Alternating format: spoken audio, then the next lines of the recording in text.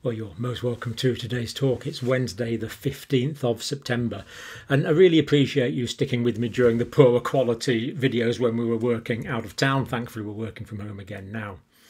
Now, we've been wondering for some time what's going to happen this autumn, and it's remarkably interesting in a strange kind of way how similar the patterns are between the United Kingdom and the United States. Now, I want to focus on the United Kingdom today, but a lot of what I'm going to be talking about applies wherever you live in the world. There's a lot of general principles.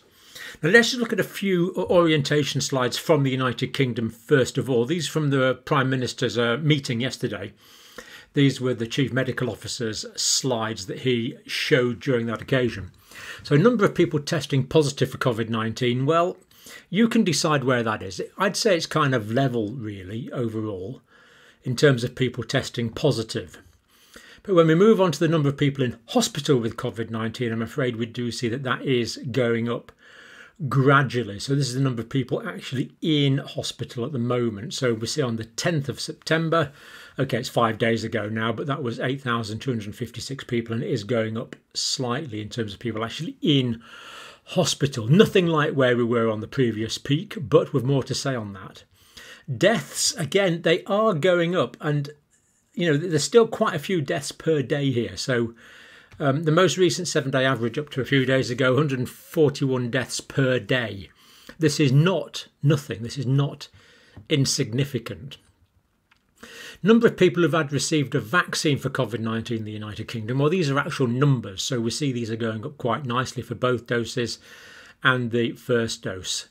48.4 million individuals have received a first dose. Of these, 44 million have also received a second dose. So there's only about 20 million total population left to go to get vaccines, and about 5 million people who are eligible to be vaccinated who haven't yet been vaccinated.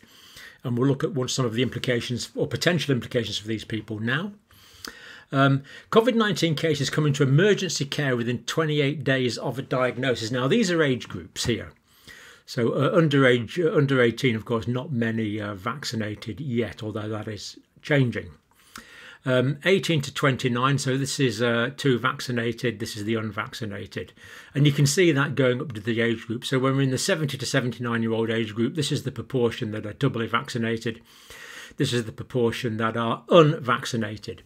So we see that someone in their 30s there who is unvaccinated has roughly the same risk of someone in their 70s who is vaccinated. This is the level of protection we're getting from the vaccines. And of course, this is despite the fact that now there's way more people in the country who are vaccinated than unvaccinated. So they're the rates per 100,000. So that shows you the level of protection of the vaccines in terms of hospitalisation. It's nothing like where we would like it to be. I can't help feeling a bit disappointed, but Patrick Vallance, the Chief Scientific Officer, said these vaccines are remarkably effective compared to what we could have had and the expectations. So we have to be grateful for what we've got and who we are, because without this, things would not be good at all. Deaths within 28 days of a positive test by vaccination status. And again, thankfully, we're not seeing deaths in the younger age groups, or very minimal amounts. Again, each one is a complete tragedy. But if we look at the 70 to 79, these are deaths in people with 2 doses of vaccine. These are deaths in the unvaccinated. So we see really quite a stark difference there. Now, what I want to talk about now mostly is this. This is the paper. I'm going to show you this paper here in a bit of detail today.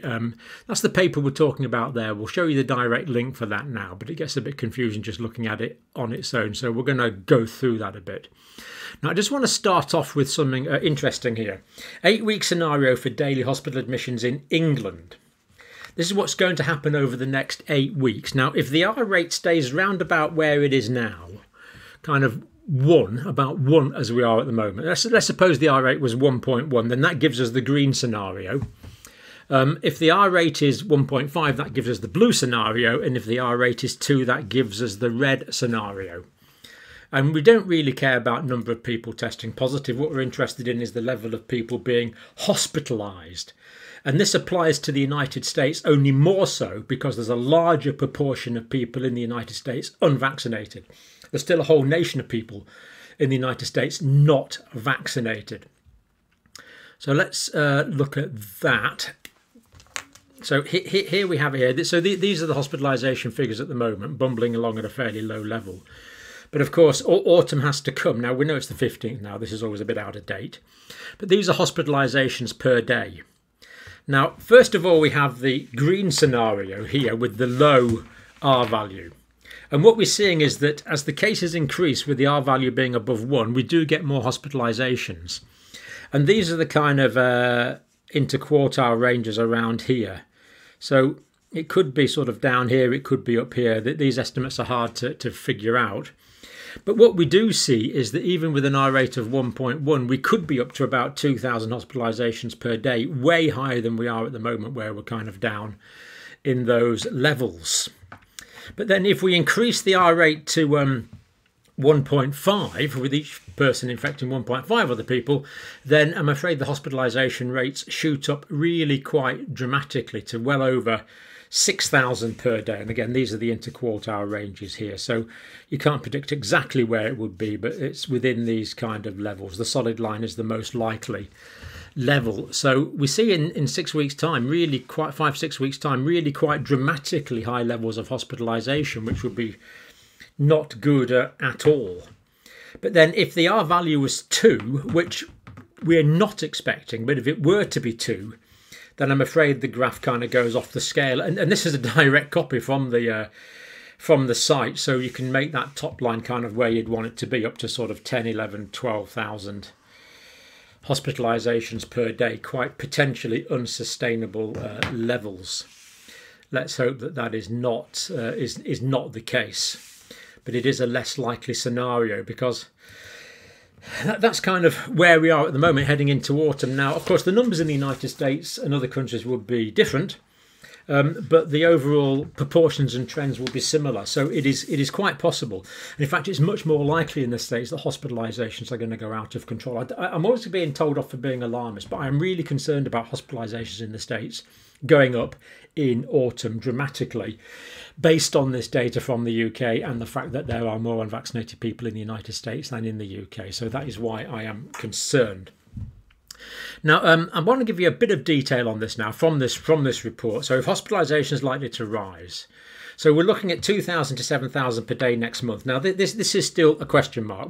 We're still hoping it's going to be here, but they are going to rise because the vaccines have not completely broken the link between hospitalisations and deaths. So government's got a plan B. So basically, the Prime Minister is saying, well, plan A is we carry on with very loose restrictions as we are now. Plan B is we have to have some restrictions in place.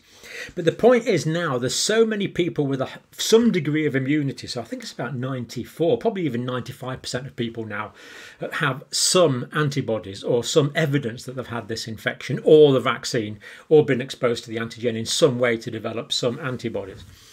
So there's a lot of immunity out there. So what that means is relatively minor modifications, like people just wearing face coverings in public areas, or just a couple of million people working from home, could be enough to make a big difference because of the large proportion of people that are already immune. So like a year ago, where are we now? September. So no one was vaccinated a year ago. Then those little differences would have made essentially no difference to the overall amount of people getting the infection and getting hospitalised, because there was so much less immunity around. So little changes could be required. We're not talking about another lockdown. Little changes could be required to have a big influence. And that's the same to remember in the United States as well. So little influences like less social mixing, like a bit of common sense, a bit of common decency in face coverings, more people being vaccinated, few more people working from home, less social interactions. That could make all the difference. And the calculations changed completely in the last few days, because we now know in the UK people over the age of 50 are going to be getting a third dose of vaccine. So now that I know I'm going to be getting a third dose of vaccine, I don't want to get exposed now, because I know I'm getting a third dose of vaccine, and I know my protection will be much greater after the third dose of vaccine. So I'll wait to be exposed or take more chances after my third dose of vaccine. When firstly, I'm less likely to spread it to other people and I'm less likely to get seriously ill myself. So the dynamic has changed a lot in the last few days. What we want to really do now is focusing on reducing these infections, and apart from anything else, so we don't get the red line, because that would be potentially disastrous. Well, unmanageable. People would die if that happened. So government's plan B. So Patrick Vallance saying basically if you're going to make a move, it's got to be earlier than you think and more dramatic than you think. So basically the Prime Minister talking about his plan B and Patrick Vallance talking about this means that the two of them together are giving themselves quite a bit of wiggle room, as we would say in England. Now, this report here that we mentioned here, that's this one. Do look at it for yourself. It's pretty intelligible, actually. It's not written in sort of scientific gobbledygooky language. It's actually pretty good. You can if you're prepared to take 2 or 3 hours over it, you can read it and make a good job of it. Anyway, this is the scientific pandemic influenza group on modelling. So for groups for pandemic and influenza, so that's COVID and influenza, but of course influenza can be pandemic as well. So presumably that stands, I don't know what the O stands for actually. Someone let me know. Organisation or something. I don't know what it stands for. But it's a scientific pandemic influenza group on modelling, and they report, of course, to SAGE, Scientific Advisory Group for Emergencies. The UK is currently experiencing high prevalence and likely entering a period of growth because of the time of year, I'm afraid. It's a time of significant uncertainty, but the school holidays are basically over. So we've got children going back to school, we've got children mixing at school, a big factor, of course, as we have known for a long time now. Possibility of further evidence to emerge on the duration of immunisation against COVID-19. So they're saying here, basically, we don't know about the longevity of immunity that we're going to get from natural infection, although we're still optimistic about that. We're thinking about 3 years, hopefully, or more on that. But the protection of the vaccines, we know it's going down against symptomatic disease, and it's a case of how much that goes down against hospitalisations and severe illness. At the moment, not very much, but the trend is there. That's the concern. So the modelling is ambiguous because that term is not fully understood. Possibly broader, longer peaks than the original estimates that they had. So in other words, more likely to be in this green scenario with a not so high peak, but potentially a longer one. Because if you think about it, this is quite high levels of people here being hospitalised for quite a long period of time. It's not as if it's shooting up then shooting down again. This is going on, well, that takes us up to the 2nd of November. So this is going on till basically well into December with increased hospitalisations is a possible scenario. Potential for another large wave of hospitalisations is what we are worried about. We don't know, but they are saying there's this potential. We hope not. And especially now we're waiting for the third dose of vaccine in vulnerable groups. It means we have to put off as many infections as we can for as long as we can because we're getting this third dose of the vaccine now, and we know that's going to boost immunity or put the immunity back to where it was after the 2 or 3 weeks after 2 or 3 weeks after the second dose of vaccine, or hopefully even better. Well, hopefully even better than that. Increasing cases remain the earliest warning sign that hospitalisations are likely to rise. So as cases increase, that means hospitalisations will rise over the next few weeks, although nothing like as much as they did. There's clear consensus from the group that high levels of home working has played a very important role in preventing sustained epidemic growth. So home working has worked. And they're also highly confident that the decrease in home working, which is happening now, over the next few months will result in an increase in cases as well. So when people are working from home, they're just interacting less. So the group is saying that all this working from home that people have been doing, where they're able to do that, has reduced the spread. When people are going back to the offices, that will increase the spread. It's basically that simple. And again, these principles apply wherever you live. If enacted early enough, a relatively light set of measures could be significant to curb substantial growth. So we might need fairly light measures. And of course, the reason, as we've said for this, light measures can now have a big effect because there is so much community immunity. I won't use the term herd immunity, but let's not use the term immunity because immunity sounds absolute. Let's use the term relative resistance to infection. I think that would be a better term. It's kind of partial immunity, isn't it, really, for a lot of people. Current status in the UK from the UK Health Security Agency. R rate in England is between 0.9 and 1.1. The growth is between -1 and 1% per day. So we're kind of flat to take your pick there, really, aren't we, as we did notice. But that's per day. We're not talking about very short doubling times here, but of course that can take off, as we know. It's unclear how high prevalence and emissions may go without intervention. So the cases are going to go up in autumn. We're going to see why in a minute. Reflections on modelling. So basically this group got it a bit wrong for the 19th. Now the factors in that, the factors, schools closed for the summer, which helped. Changes in behaviour. People did not go nuts. In Jonathan Van Tam's word, they did not rip the pants off their freedoms. They were cautious and gradual, which is good. Changes in mixing patterns have been more gradual than the group were hoping for, which is good. Basically, a lot of people have been highly responsible about this and highly cautious. The population has not reduced their cautious behaviour as dramatically as was considered possible. We've had a heat wave, so people have been outside most of the time. It's been a fantastic summer. More sunshine, more people outside more of the time. In more sunshine, of course, you make more of this stuff, which on this channel we believe is highly, highly important. Vitamin D, and people move inside, breathing each other's air when it gets colder, more confined environment, shutting the window because it's cold and drafty, and of course making less vitamin D because there's less sunshine. Larger proportion of the population have been isolating as well after being identified as a contact case. So compliance basically with isolation measures after people have been informed that they've been exposed to a case has been pretty good. It's been pretty good. So Imperial College London modelling, pessimistic scenario assumes 3 years average duration of infection-induced immunity. So they're pretty confident this is going to be longer than vaccine-produced immunity. Does not consider any variants beyond the Delta, so that's still an unknown, what's going to happen with new variants. Peaks occurring in October to December instead of August to October. So, in other words, they had thought with the July openings that August to October would be the high peaks. Now they still think they're right about the shape of the peaks, but they just think they've been pushed back, delayed, and it does make sense now you look at it.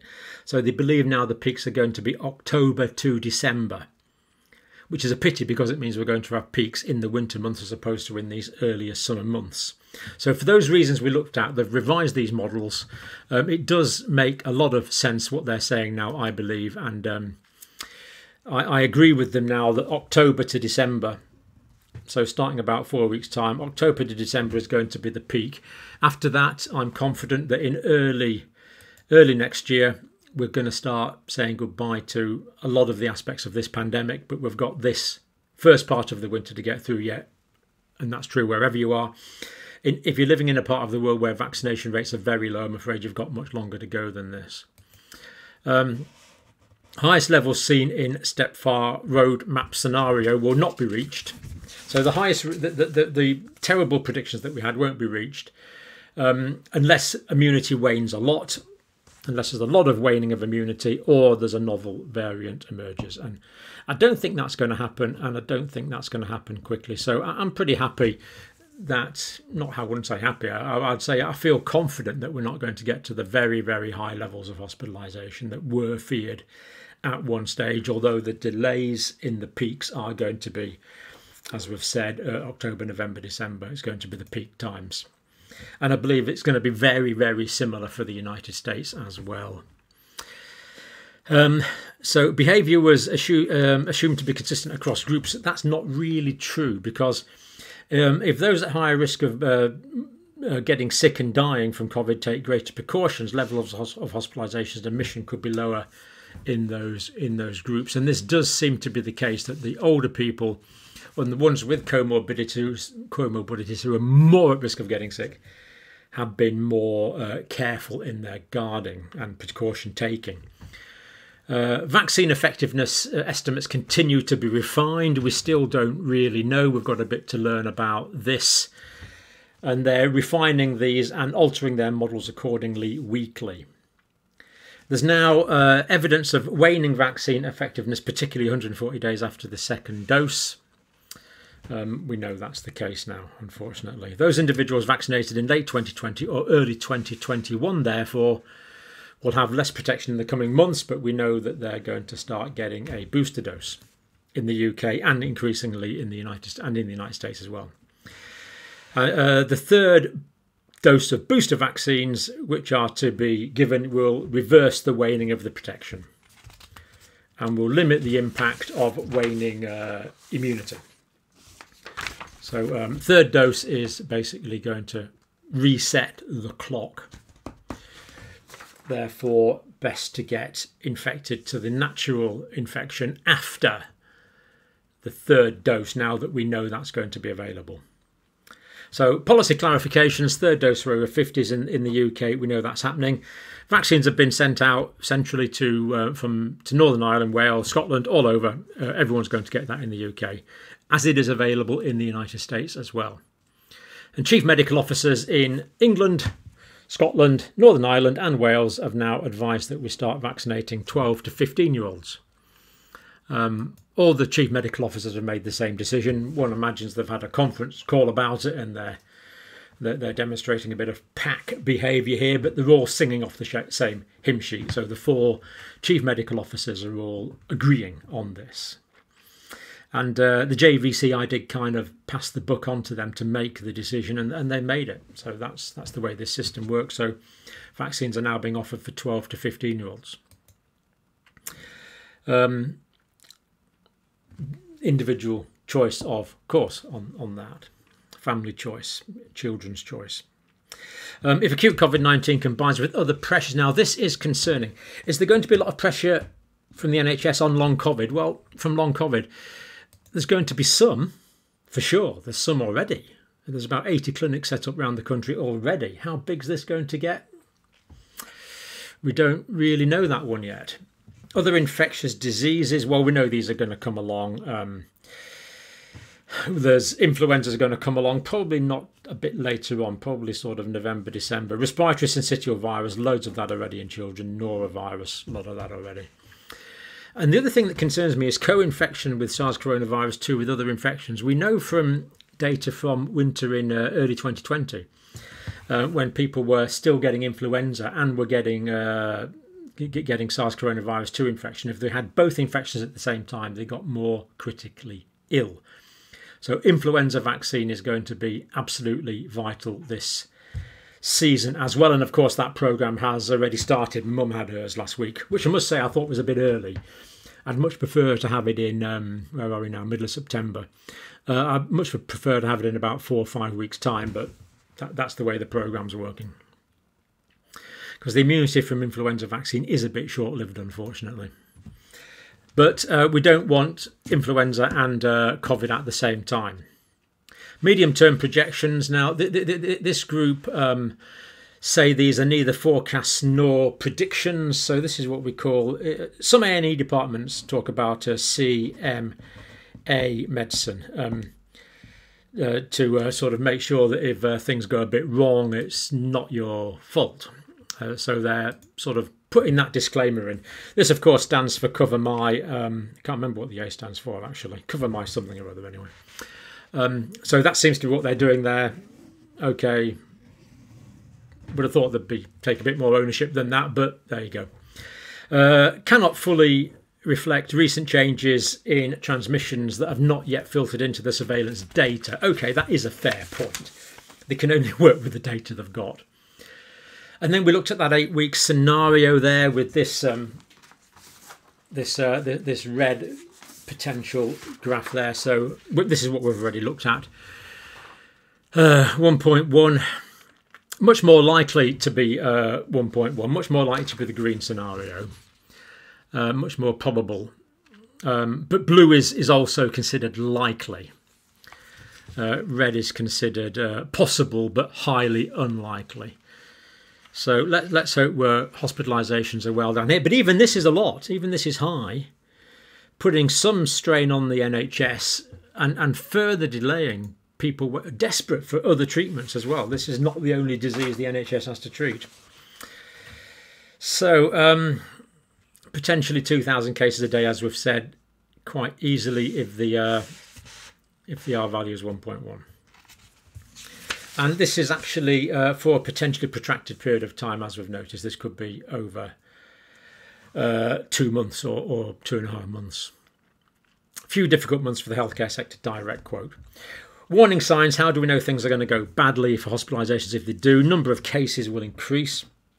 Positivity rate will increase, detected by the Office of National Statistics. The percentage of people testing positive, the positivity rate, so if like it goes up to 10% of those tests come out positive, that will be a warning sign. Age profile of those infected, if older people are getting infected, greater risk of hospitalisation. And then I've added a few question marks about declining immunity, question marks about new variants, question marks about radical behavioural change, and question marks about the 5 million people that aren't yet vaccinated. So they're not the committee's ideas, that was just me adding my tuppence worth.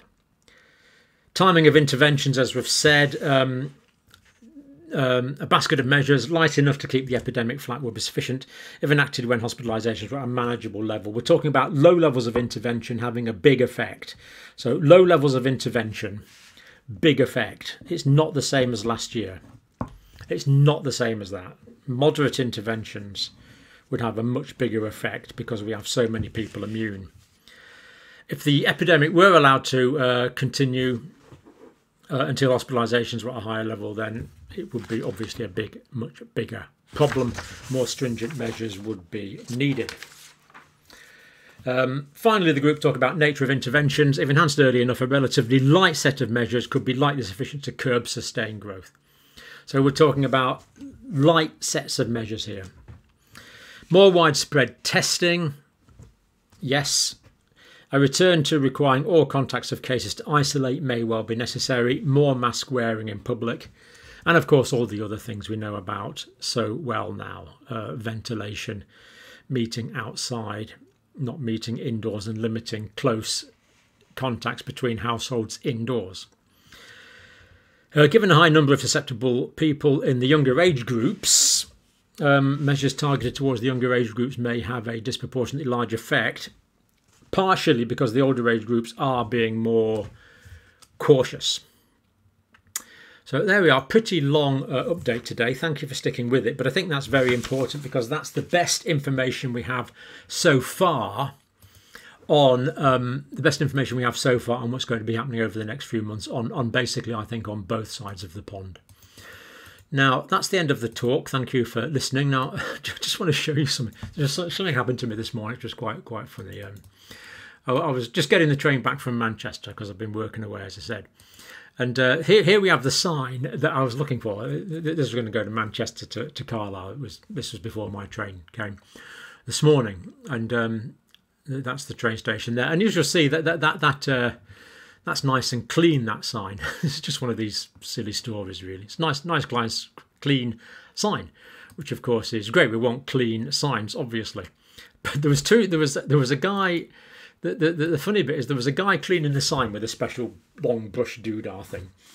Then there was another guy with a big mobile phone thing, like a tablet, and he was taking pictures of it. And I said, just joking to him, I said, "You putting that on YouTube?" He said, "No." He said, "When this guy's cleaned it, I've got to take a picture of it." So there was one guy going around doing cleaning. This other guy was walking around with him, taking pictures of what the guy had done. And then I said, "But who do you send the pictures to?" They said, "Oh, well, we send them into the office." They send them into the office where someone else must be looking at the pictures. So you've got one guy doing the job, one guy taking pictures of it, another person looking at the pictures of the person who took the pictures of the person doing the job. And presumably we have some bean counter putting it all on a spreadsheet somewhere, reporting it to some boss somewhere. So you have about 4 or 5 people involved in one man doing the job. But as we see, we're pleased to say that the screen was very clean and I was able to get my train on time. But it just occurred to me the inefficiencies, and I was just thinking about that, kind of making a serious point really, that some of the weird stuff that's gone down over the past 18 months or 2 years, really makes you wonder if mass insanity has somewhat broken out, and the lack of just common sense that seems to have been applied at a personal level all the way up to an international agencies level. I'll leave that with you to reflect on. I just wanted to share that. I just thought it was quite funny, the inefficiencies, but then there's always a moral behind the story, isn't there? Long one today. Thank you for sticking with me. I was going to tell you about impotence and testicular swelling. Let me just tell you not to worry about it after the vaccine. It's not a problem, but I'll give you some more information on that tomorrow. It is a myth. You do not get impotence after the vaccine. You do not get testicular swelling after the vaccine. But more on that tomorrow. I've talked enough. Thank you for watching.